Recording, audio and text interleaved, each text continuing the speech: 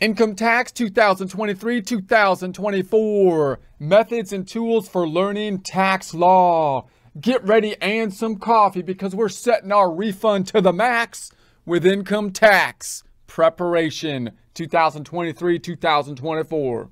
Learning income tax law can be daunting, can be overwhelming, in part because there's a whole lot of income tax law, because the income tax law is often written in confusing legalese type language, which can be confusing to understand at first, and because the income tax law is constantly changing.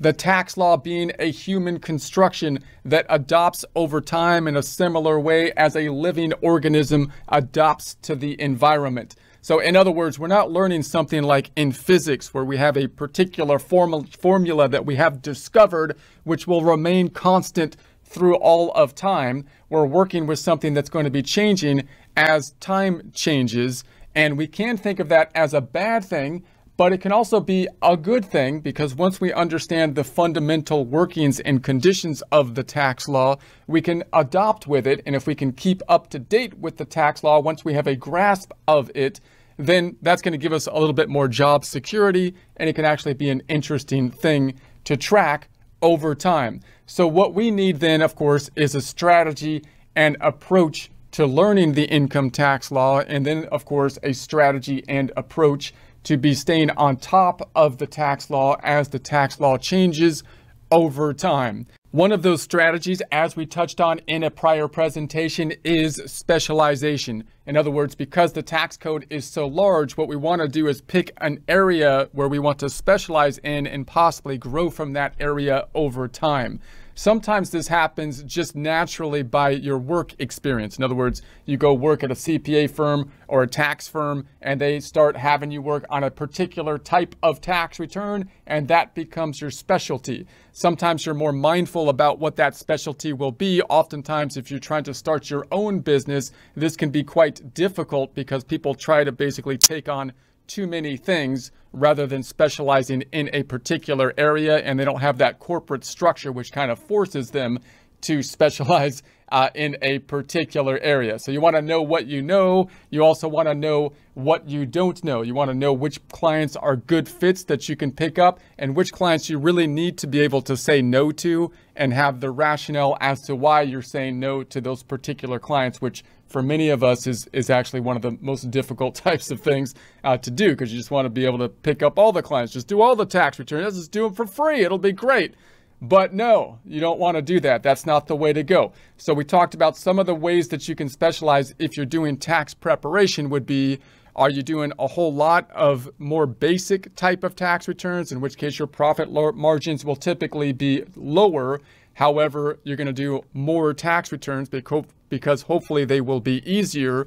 Or do you focus in on higher income tax returns, in which case you're going to have higher profit margins, but do less returns and possibly make more money with tax advice type of things, tax planning type of work. Again, you can also specialize in business taxes versus individual taxes. This course is going to be focused more on the individual taxes, the Form 1040, but we'll touch on some of the business components, such as having a Schedule C, for example, and a Schedule E, which is going to be a sole proprietorship and the real estate. But you can also specialize in flow-through entities, S corporations, partnerships, for example, or corporations, and have that as your focus. If you're more accounting oriented, then those might be more of a natural fit because they have more of the accounting system kind of incorporated within it. When you're talking about individual income tax returns, data input into, say, the Form 1040, oftentimes we don't have that double entry accounting system, and therefore we need to come up with our own systems internally to double check that we don't have data input errors. Because if you have an accounting background, we know that if you put stuff into a software, we usually feel more comfortable with it. If your accounting came from QuickBooks and they reconcile the bank accounts, then at least they're using a double entry accounting system. I have a little bit more confidence over it. But with taxes, even if you're doing a business tax return, we might just be entering, in essence, the income statement. So we don't have that double check of the double entry accounting system, and we don't have the double check of the bank reconciliations. So we want to put in our own like internal controls to make sure that we're inputting the tax return properly. So in order to envision the whole process of learning the tax return, how can we give advice about taxes and answer questions and so on, and then how do we get to the actual data input of the tax returns, I would suggest that we approach learning tax law with 3 fundamental tools. The first is going to be formulas. In other words, when we envision the tax return, we do not want to, unless you have some strange skill that you can just visualize every line item on the tax return. That's not typically what you want to do, because the line items on the tax return often are more detailed than you really need to be to get a general idea of what is going on. You're not going to memorize, well, I add line 1 to line 2 and then I subtract line 5 from line 4. You're not going to memorize the lines. What you're going to memorize is a general formula that you have in your head, which will basically be a type of income statement because it's an income tax.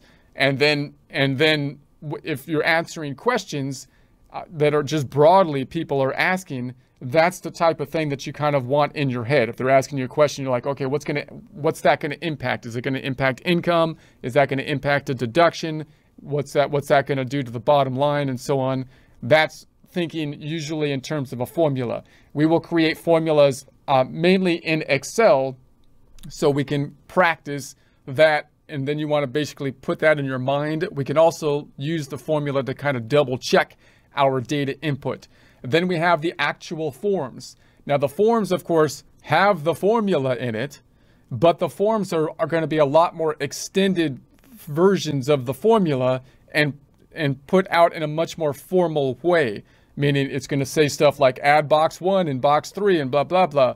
But it's not going to, but you're not really looking at it as an elegant formula that you can understand. You're just basically going through and adding the boxes. So it's important to note the form to be able to visualize the form, but it's probably not the thing that you're holding in your mind if you were trying to answer some quick questions about possible scenarios that could happen under different, circumstances. And then we have the software. So software, there's a whole lot of different kinds of tax software, but because the tax law has become so complex, the software is vitally important. So when you're discussing with people, of course, you can discuss and say, well, this is basically what I think is going to happen. This is the gist of what will happen in this scenario or that scenario. But it's going to be the software when you actually plug it into the software that you would like to have to basically double check, because the software, similar to the double entry accounting system in accounting, helps to give us a double check. It's not perfect because it's still just a data input. You don't have a double entry accounting system in the software, but it helps you to have a double check that the software is doing some of the calculations and can give you diagnostics and stuff if stuff is off. So for us, these two are going to coincide with each other a bit, because we're going to use the software to then create the forms. But you can think about these things differently. If you don't have access to any software and you want to just look at the forms, you can look up the forms on the IRS website and you can follow along with just the forms. We're going to create the forms with the software. If you have access to software, that is great. It's a great tool to work with, because then you can run scenarios really easily